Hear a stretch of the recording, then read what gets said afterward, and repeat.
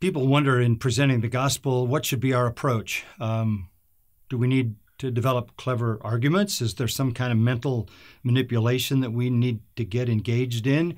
Or do we need to kind of hide some of the very difficult truth like sin and judgment and eternal hell and go to the good stuff to try to attract somebody?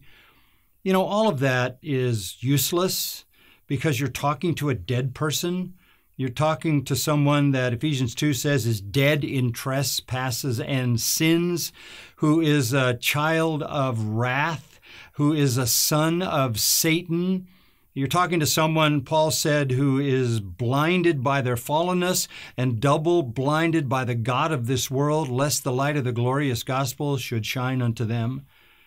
You don't have, by the strength of your arguments or the manipulation that you might do in someone's mind, the ability to break through and produce life in that spiritual deadness. That's a miracle of God. Only God can give life. Only God can awaken the dead sinner. The only thing that the Lord asks us to do is not to awaken the dead sinner, not to argue the dead sinner into believing something, but to present the gospel. And again, Romans 1 says, I am not ashamed of the gospel of Christ, for it is the power of God unto salvation.